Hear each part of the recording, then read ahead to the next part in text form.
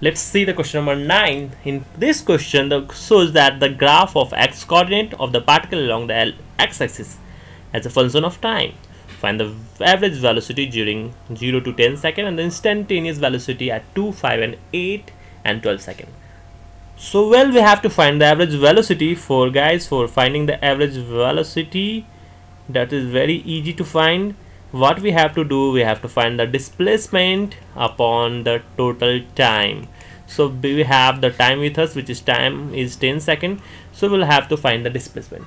So guys, as you know that this the distance, let's say so distance versus time graph only. So let's say at time is equal to 10 seconds. Here is the time 10 seconds. At time is equal to 10 seconds. What is the displacement? Just see, that's a very easy concept, very easy question.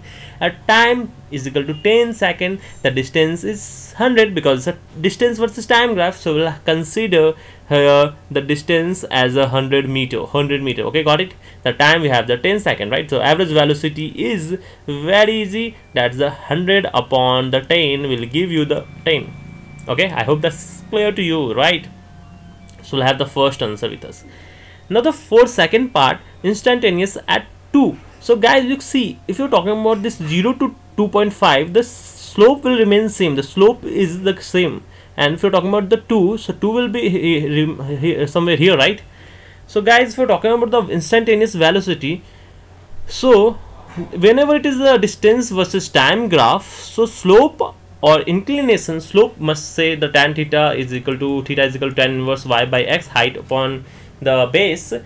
That is nothing but the velocity, right? Rate of change of displacement or rate of change of distance will give you the velocity, right? Rate of change of displacement will give the velocity. So we'll have to find the slope, even though you will know that the slope inclination will be same all over the point, So what I will do, I'll just find the slope at this 2.5 and 0, so that the velocity or slope at 2 will be remain same, right? Got it? What I'm doing, because I don't know the value at 2, so what I will do, I'll just find the value at 2.5, right? Because at 2.5 the value of 2.5 and 2, the slope will remain same because it's a straight line, right? Inclination is same everywhere. The inclination will be same. Everywhere. Okay. So let's find the first of all the slope. So for slope from, let's say I'll write it by A to B.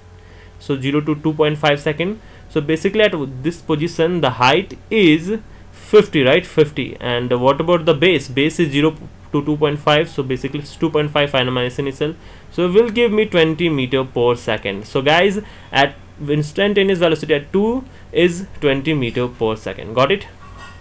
Let's talk about the 5 seconds. So 5 seconds is a straight line, it's a constant. So well, if we're talking about the velocity, means rate of change of displacement, so it will be like, if I'm going to find the slope, so it will remain same, like 50 minus 50 upon the time must change, right? Time will be changed, but it's a straight line, so the velocity at here, instantaneous velocity, will be 0 because it's a straight line. Got it?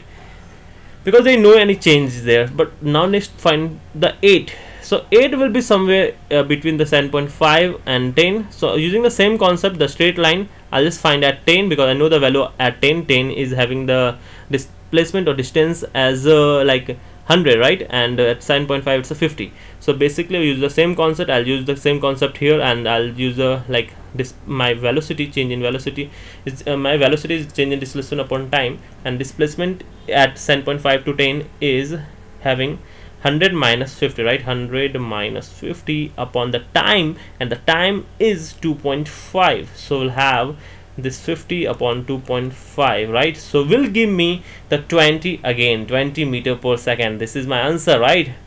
Let's talk about the 12. So basically if we're talking about the 12, well, here is the 12, and let's say this is the 12.5, this part is 12.5 and 12 is somewhere here, and the velocity is decreasing, right? At 12 seconds the velocity is negative as it's moved towards the initial position, but the slope, if you're finding the slope here, the same, right? Because this is the 10 to 12.5, it means the time is 2.5. and what about the height? This is the height, right? So again it's a 50, so 50 divided by 2.5 will give you the 20. I hope this is clear to you guys.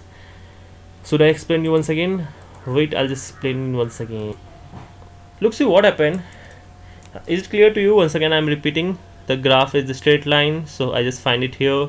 Then here is the straight line, that is the reason velocity will be 0 here, velocity is 0. The decreasing part, the velocity is negative, okay, and here is the increasing part, the velocity is increasing. So what I did, even though I don't know we have to find at 2, so if I don't know the value at 2, so what I did, I just find it at 2.5, because you know at 2.5 the value is 550, right? So with the help of this you can find this concept and use to find it the value. Okay, I hope this is clear to you. I hope this is helpful for you guys. If you find it helpful, please like this video and please help me out to subscribe the channel or share it if possible for you. Otherwise, thank you for watching the video. Keep me supported. I'll try to make some such type of video. Best of luck for your future. Thank you.